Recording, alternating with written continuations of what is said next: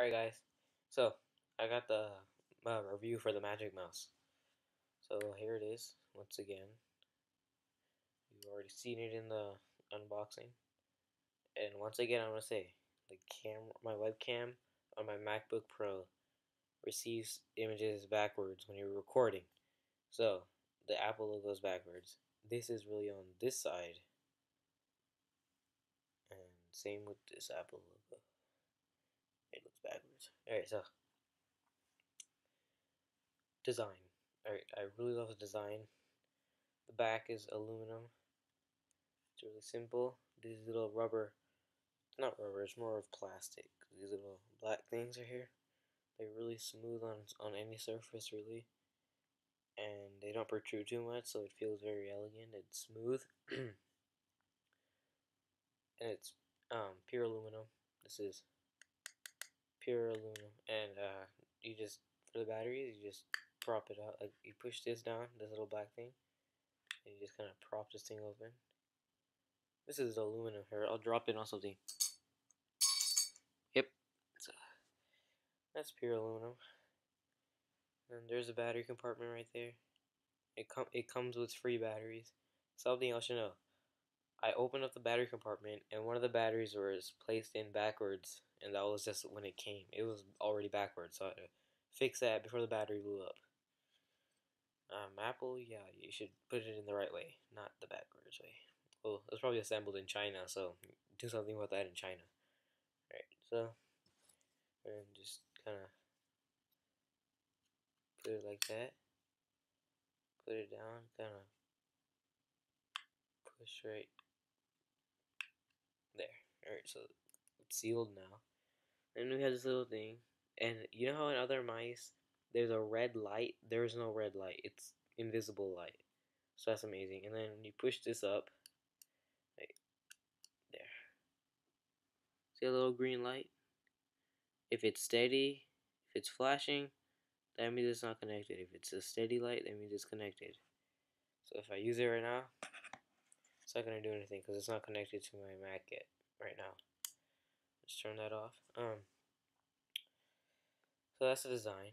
And oh yeah, and the plastic shell at the top. This is really smooth. It feels really nice, and it feels like it can last a while. However, it it might or might not catch fingerprints. I don't think it catches fingerprints that quick because it's white and you can't really tell. But it can get scratched pretty quick, and I already have like a really tiny scratch, but you can't see it. That's the good thing. It's white, so you can't see the scratches. It's really hard. You should just swipe it over with some cloth, and it'll be clean. So that's the design of it. Now let's go to how it actually works when it's synced up with the Mac. So basically, um, you the clicking goes from here about right there. So this is the front, this is the back. So it goes from here all that's where you can click, but you can't click here. But multi-touch works from the top all the way to about right above the Apple logo. So multi-touch works further out than the clicking. Alright. So yeah. Features are you can do secondary click. Alright, remember it's backwards. So secondary click, you just put right here on the right side. If you're left-handed, you can do it towards like this. Then it's just a regular click. Then one finger down and up is to scroll on a page. Same with this, you can scroll like this, like on iTunes or something, on Coverflow. And then you have, okay, if you press Control on your Mac, and you move your finger up and down, you can zoom in and out. So it's not pinch, but instead you just push Control and do that. That's basically the same thing, except on this you can only zoom in on one thing. On the pinch, on the pinch one, you can do the entire screen. Alright, so it's that. Yep, those are multi-touch functions. It's really nice. It feels durable. It's really heavy. Well, not really heavy, but it's just the right weight. That's what I'm trying to say. So it's not light and cheap like those PC mice, like the ones made by HP or Dell or whatever. They're not. It's not cheap and light. but it's not too heavy and uncomfortable. A lot of people saying they don't like having their wrist up like this and holding it, where in other mice you can hug the entire thing, but you can't because obviously it's too small to hug.